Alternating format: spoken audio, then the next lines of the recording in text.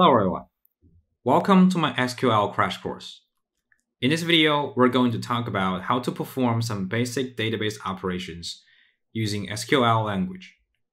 Before we start learning about SQL, let's first talk about some concepts and give you guys an overview of the whole database management system. So first of all, what is a database? Basically, a database is a collection of structured data, and it is used to persist data for software applications. No matter it's a web app, desktop app, or a mobile app, most of them are using databases for data storage options. And there are also different types of databases, such as relational database, document-oriented database, and graph databases, and so on. In this video, we're going to focusing on the relational database because it is still one of the most widely used database system in the industry, and it's sort of like the fundamental database to learn about. And once you're familiar with relational database, it becomes much easier for you to branch out to learn other types of databases. Next, let's talk about relational database. So RDBMS. RDBMS stands for Relational Database Management System. It organizes data in a table format with rows and columns. And tables can have relations using keys. In other words, multiple tables can relate to each other using a reference called key. And we'll talk more about this later on in the video. RDBMS uses the structured query language, which is SQL, to operate the data. There are many different RDBMS providers, such as MySQL, Oracle DB, Microsoft SQL, PostgreSQL, SQLite, and so on. And in this course, we're going to use PostgreSQL to demonstrate the SQL language. So here's a little information about SQL. SQL stands for Structured Query Language. It is the standard language for RDBMS. It is used to perform tasks such as creating tables, insert, retrieve, update, and delete data from tables. So different RDBMS providers have slightly different SQL syntax, but most of the standard commands are the same. So even though I'm using PostgreSQL in this course, you can still apply what you learned to other relational databases. It will work the same. So the last bit of information is about PostgreSQL. PostgreSQL is an object relational database management system. It uses the SQL language, but also supports custom data types and methods. It has great extensibility and scalability.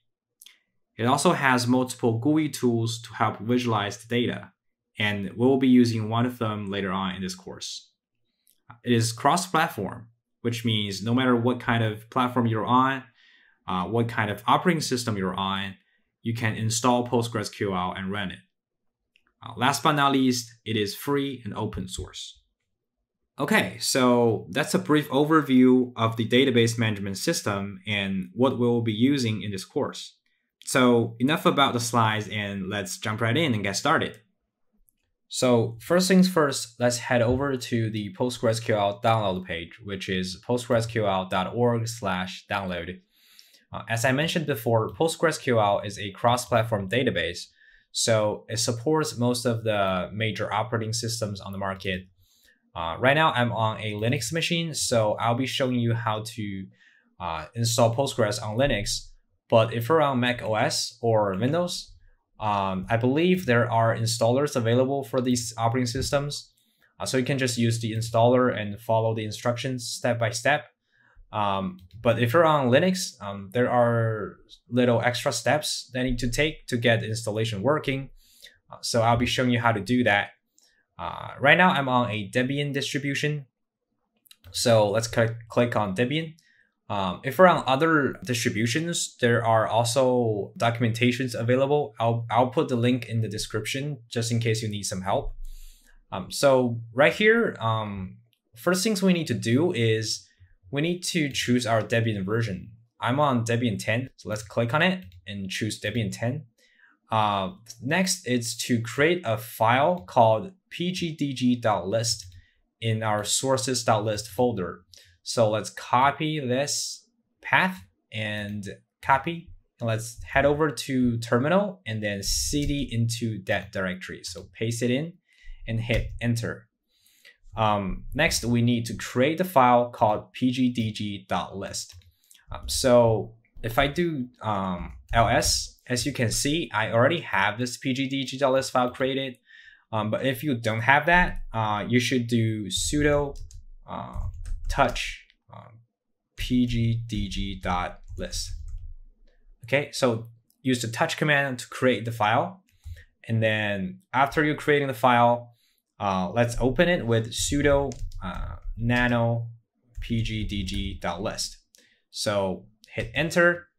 It asks for the password. So now, as you can see, I already have that line added in my pgdg.list file. But if you don't, you should copy that. So you should copy this line into your pgdg.list file. So paste that in here and then hit Control-O to save the file, and then hit Control-X to exit out back to the terminal. Okay, now we have added the pgdg.list file.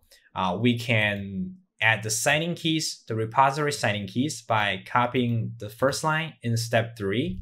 So let's go back and paste it in, and we hit enter and wait a couple seconds. It will tell us okay. So next we need to update our repository. So let's copy that and go back here and paste and hit enter. So it will take some time to update all the repositories. So once it's done, we can just go ahead and install Postgres. So here's a list of all the available files are included in the distribution. And we are going to need the PostgreSQL-11, which is the core database server. And we're also going to need the pgadmin4, which is a graphical administration utility. We're going to use pgadmin to visualize our queries and the changes in our databases. Okay, so let's copy this line and copy and go back to terminal. So now the updating is done. We can do sudo and then paste in the apt install. So I already have Postgres installed, so I won't install this. But if you don't have it installed, you should use this command to install PostgreSQL. And then after you install this, we also need to install pgadmin4. I believe it's called, yeah, it's called pgadmin4. So install pgadmin4 as well.